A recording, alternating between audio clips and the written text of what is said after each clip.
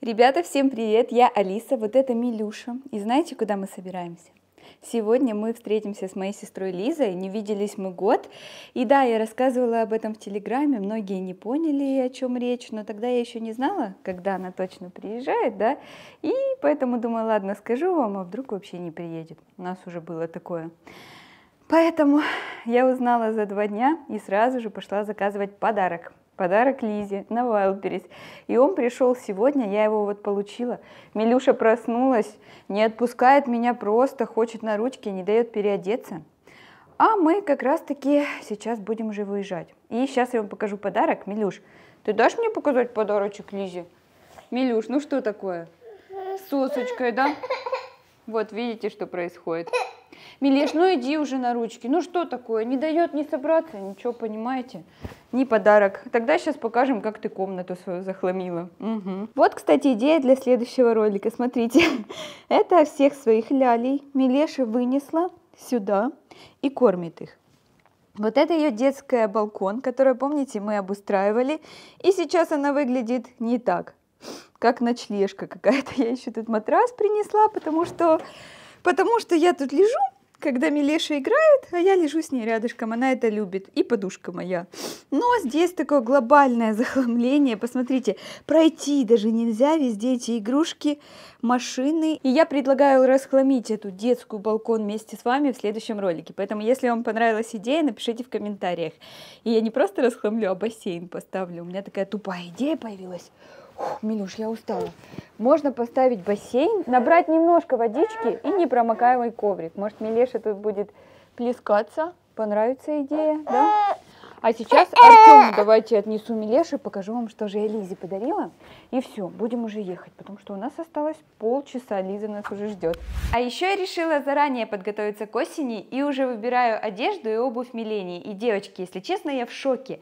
Почему детская одежда стоит так же, как и взрослая? И я уже представляю, сколько сейчас стоит подготовиться к школе и купить одежду, рюкзак и канцелярию. Поэтому советую вам подготовиться к школе заранее и заказать все в Джум. Там большой выбор и цены в несколько раз дешевле, чем в магазинах. Джум — это маркетплейс с доставкой товаров из Китая, Турции, Индии, Кореи и европейских стран. У Джум очень простой и удобный интерфейс для оформления заказов. Каждую неделю проходят акции со скидками. Доступна доставка практически по всей территории России и еще в 200+ стран по всему миру. Вы только посмотрите, какая у них милая канцелярия. Хоть я уже и не учусь, но мечтаю это все заказывать для Милены, когда она подрастет. Сейчас расскажу, почему я советую именно Джум. Во-первых, Джум всегда показывает финальную стоимость заказа. Вы сразу видите цену с учетом доставки и можете сделать заказ без всяких доплат. Джум можно оплачивать свой заказ российскими банковскими картами. Доброжелательная служба поддержки на русском языке, которая ответит на все ваши вопросы по заказу. Ну и, конечно же, в Джум часто проходят распродажи. Можно купить все прям очень дешево. С 20 по 23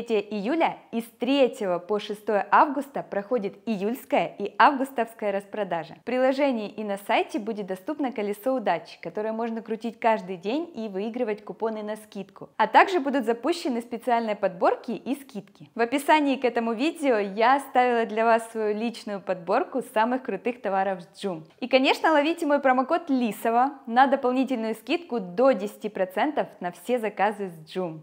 Так, а вот и подарочек. Вы знаете, наверное, вот этот The Royal Sample. Это бьюти-боксы. Первый раз я их купила. До этого видела постоянно рекламы, как же он открывается. И думала, стоит, не стоит. Но обещают они наполнение на 6000, а стоит бокс 1600. Ура! Алиса Тормоз сообразила, что она открывается здесь. Итак, я на пункте не проверила, но здесь 14 средств идет. Давайте быстренько с вами пробежимся, чтобы понимать, что мы дарим. Это гиалуроновый Либридерм. Кстати, Либридерм вроде хорошая фирма. Это крем. Вот такой есть крем-баттер для тела с капучинкой. Это у нас, по-моему, тоже какой-то скраб или обертывание. Лиза любит всякие такие штучки. И в основном боксе. Так, что у нас тут? Открыточка. Кстати, коробки топ. Мне вот нравится, что такое можно подарить. К сожалению, жаль, что это не поместилось в коробку, но коробка в целом такая стильная. Визиточка. Это у нас какое-то супер увлажнение, а это сыворотка. Такую фирму я не знаю. Это у нас термальная водичка. Так, ну смотрите, на 1600 очень много всего.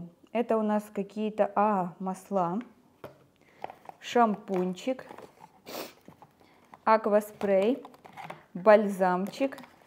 О, миксит, это у нас что? Умывалка миксит полноразмерная, гель для душа. И Либридерм, кстати, по-моему, Либридерм не дешевая фирма. Напишите, вот я права, это мицеллярка. А здесь у нас 2 Либридерма целых, вот этот и крем. Поэтому все, сейчас аккуратненько это все собираем и едем к сестре. Кстати, Лиза мне еще сказала, что она приготовила подарки для Милеши. Поэтому, наверное, у нее дома, ну, если все будет ок, и Лиза будет не против, то мы сразу распакуем, и я вам покажу, что подарила Лиза. Собственно, поэтому Милешу мы и берем. Хоть она и не в настроении, но я думаю, вот самое крутое, как вы думаете, узнает Лизу Милеша, потому что они не виделись год. Милеша была, ну ей был 8 месяцев было, а сейчас уже 1,8. И вы представляете, она уже вообще, наверное, не помнит. Чужим людям она не дается. Ну вот даже в больнице, на аттракционах мы катались, и мальчик хотел на аттракционах помочь снять Милешу и дать мне. Она устроила скандал. Поэтому мне интересно, к Лизе она пойдет на руки или нет? Делайте ваши ставки и пишите в комментариях. Ну все, мы погнали собираться, встретимся уже у Сома.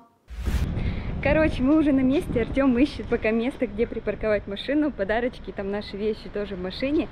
Я Лизе сказала уже выходить, потому что хочу заснять момент, как мы с ней встретимся и как она первый раз увидит Милешу, да, и интересно, узнает ее Мель или нет. Так, я, кстати, немножко не знаю, куда идти, если честно. Обычно мне Артем всегда подсказывает дорогу, но я ни телефон не взяла, ничего. Вроде это так, как я поняла по словам. Ой, да. А я, по-моему, прошла. Блин, там дверь открыта. Там уже Сом. Сейчас. Туда заходить? А куда заходить? Я бегу к тебе. Давай. Смотрите, Сом бежит. Меля так смотрит. Давай. О боже, у вас такой коридор. Кот. И Назар, привет.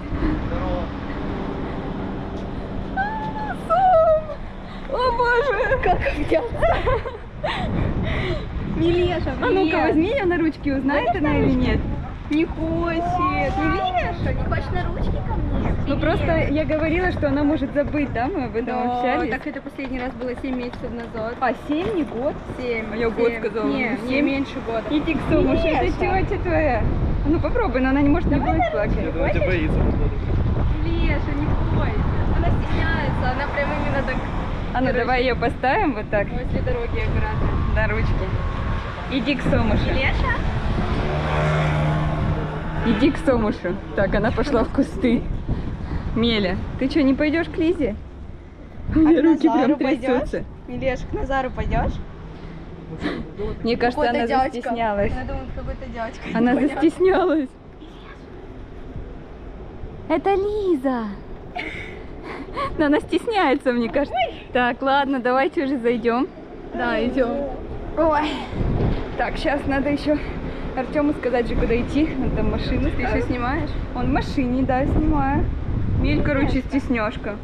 Сейчас подарочки увидит и сразу. Стесняшка, да. И сразу успокоится. Ей надо привыкнуть. Мы еще на улице, тут люди ходят, она не понимает. Ну вообще, представь, что вы происходит. виделись, когда она вообще маленькая Да. была, полгодика, считаю, уже Милеша, ты 1,8. так выросла. Откуда волосы? У тебя ж не было вообще волос. Это почти. пальма. Пальма сейчас такая вообще. Всё. Смотрите, кто ко мне на ручки пошла. Меля пошла на ручки. Щекач. Что такое? Без камеры она нормально, да, Она не улыбалась. хочет сниматься, это прям- короче, Ты не мне хочешь кажется. сниматься? Ну ладно. Только сказали. Милеша. Ну, мне кажется, и полдня. Ты куда уже, к Сому? Ты знаешь, где Сом живет? Да, знаю. А где котик? Мяу? Котик. Мяу. Милеша. Это мяу. Как котик говорит. Что это за приколы? Короче, смотрите, Лиза тут разложила как на Новый год просто. О, надо от окна снимать. Свет, кстати, хороший. Меля, а ты куда пошла? Все, просто ушла. Это уже ее Боже, это пупсик с горшком. Да, мы будем оставлять Меля и уходить. О, босоножки, у меня когда-то были такие пума. Милеша. Миля, ты куда бегаешь? Что с Мелем? Смотрите, она как кот, когда, знаете, в новую квартиру заезжают животные, они бегают. О, прыгай, давай, прыгай. Давай, прыгай. Вау! Так, Сомуш, а это тебе подарочек. Ох, тяжелая коробочка. Нифига да. себе. Да. Какой-то бьюти-бокс. Да. Распаковывать, что ли? Ну, как хочешь. Сомуш там с Милюшем, смотрите. Прыг-скок. Давайте подарки продолжать. Давайте.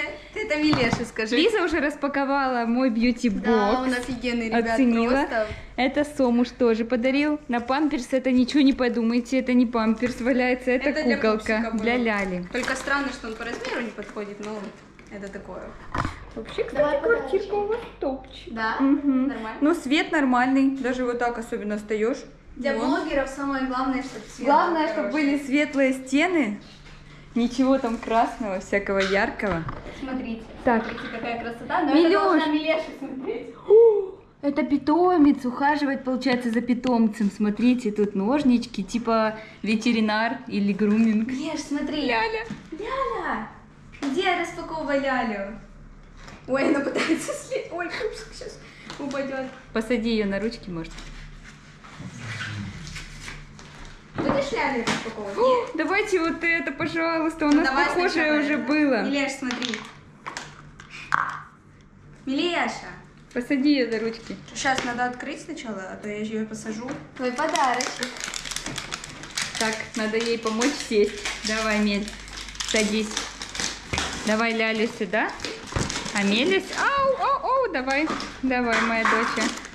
Смотрите, какие босоножки Лиза еще Миша. купила с мехом. Кто там? Лиса? Или Смотрит именно собака на такая? этого пупсика. А вот этот, смотри, собачка. Собачка. Будешь доставать? Песик, смотри. Ой, класс! Класс, какая милота. Это сюрприз, поняла? А Каждый чё? раз новый А чё он попадается. приклеенный там? Потому что, как всегда, нужно ножик и открывать. Меля, куда мы лезем? Это что за дама? Босоножки купили модные, все, можно уже в гостях на стол лезть. И Ляля сейчас упадет. Меля, так, а ну не кидай. Ты хочешь Лялю втащить? Ляля упала. Иди на ручки, короче, Милеш. Ты переполох Да. ты построила. Пришла в Ляля квартиру, и упала. всё, теперь тут срочно. На. Ой, да, Милеш? На, Ляля. Смотри. А, это- там еще что-то? Да. А ну покажите. Распаковочка. Наклейки, но такое Мелю еще рано, наверное, давать. А это что? Ой, слайм какой-то. Мель, это слайм. Нам в доме его не надо. Короче, я думаю, ей надо открыть Лялю в тазике. Да, Милеша уже с ума сходит, ребят, смотрите. Это Ляля похожа на Меля, потому что у нас же и в этой квартире нет ванной. И Милеша купает в тазике, купается. Ну, а что делать? Душ она не любит. Бедная Милеша. А ты куда пошел, гость? О, Сом, пульт от кондера уже украли. И включила вам 24 градуса. Что ты сделала? Пакостница, я догоню. Меля! Ну-ну-ну! Ты сразу в гостях свой характер показываешь? Все, Милеш. Наконец-то я Ляля смогла. в тазике. Смотри. Так, пульт забираем. Смотри. Обними Ой, Лялю. как мило. Поцелуй Лялю. Поцелуй. Я заметила, что она начала ухаживать за Да. игрушками своими. Раньше она их все швыряла. Я помню, дарила ей, Алиса там дарила, я привозила. И она их просто вот так вот. Какая бы милая игрушка ни была. Надеюсь, там нет А планшета. сейчас она их обнимает, вот Да. так вот гладит. Когда Ляля плачет, она ее там успокаивает. Она уже, то есть, начала понимать. И, ну, я вижу, что реально Возраст берет свое. Да. Давайте еще питомца распакуем. Давай. А тазик? Где тазик? А где тазик? Вон. А где тазик? О, подождите, а мы же с собачкой не разобрали. Да, потому что я ее не смогла достать. Мель, что делает собачка? Вы просто посмотрите на этот срач. Пришел Мель, Сом, а ты хочешь ребенка? Я думаю, надо оставить вам Милешу реально на сутки, без постанов и поснимать. Посмотреть, каково это будет, и потом Да. мы будем... Как вам такая идея, ребят? Оставить Лизе и Назару? Мы просто общались. Назар очень хочет, да, уже детей? Троих. Троих, да? Нет, одного пока. А, ну в будущем В троих. будущем, да. А Лиза пока говорит, что рано. И я предлагаю им оставить Милешу на 24 часа. Без постанов, снимать это все на камеру, то есть дать им задание, погулять, уложить спать, покормить, развлекать там и так далее, даже ночью. И это все снимать, и потом посмотрим, как вы справитесь. Мне кажется, я не справлюсь. Вот, например, сегодня Милеша проснулась в 3, она утром переспала, проснулась в 9 утра, а когда так бывает, она просто потом не спит ночью. И вот мы с Артемом до 6 не спали. Не, мне такое счастье не надо. Мне нравится прийти поиграться, побегать, с ней подарочки подарить и все. Я не готова пока прям вот эти слезы терпеть. Вот не готова. А кто готов? Ты к этому никогда готов давайте не будешь. вам покажу. Так, давай. В наборе. Мне было очень интересно. Что тут там? Такой маленький песик. И тут за ним ухаживать нужно. Ножнички, расчесочки, фен. Давай распакуем. И Милеше дадим. Давай, наверное, оставим, она сейчас поваляет у вас по всему хорошо. дому. Давай песика А тогда. собачка что-то делает? А я не могу ее достать. Там есть кнопка. А может она еще не без батареек? Не поняла. Почему у нас не работает собачка? Так, у вас украли пульт. Похититель! Что мы украли? А ну-ка давай. А ну-ка давай сюда.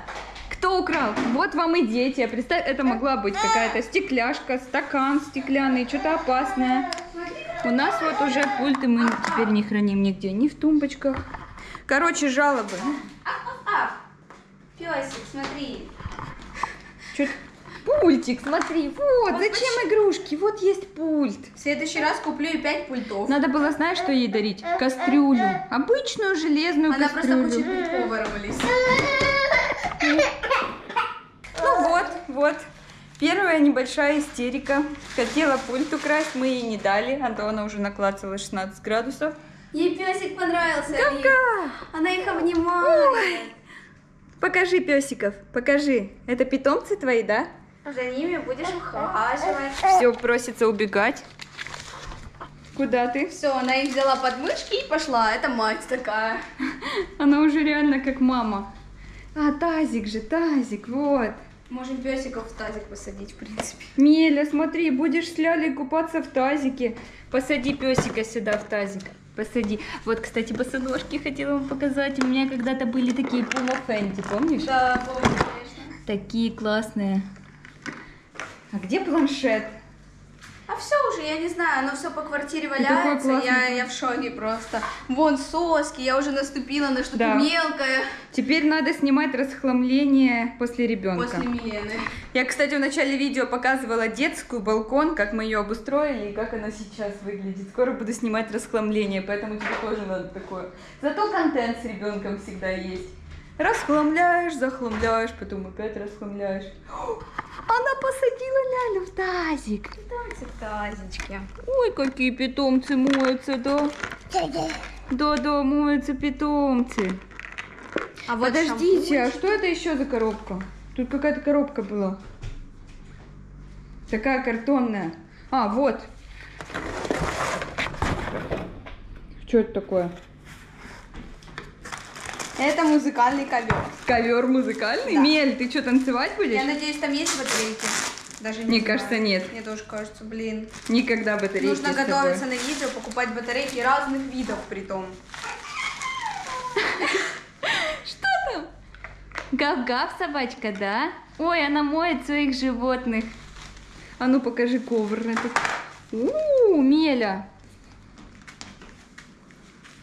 Батареек нету, да? У вас нет? Блин, еще и Раскручивать, да. Ну ладно, мы дома покажем. Короче, тут ходишь, как я понимаю, звуки пианино и, наверное, животных. Я такое похожее видела.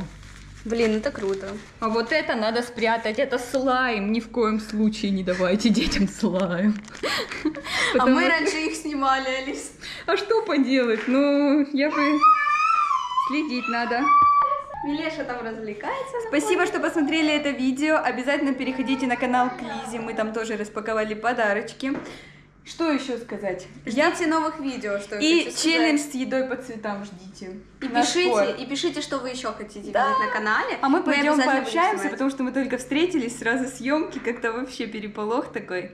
Всем пока. Пока-пока. Подписывайтесь на меня и на Сома.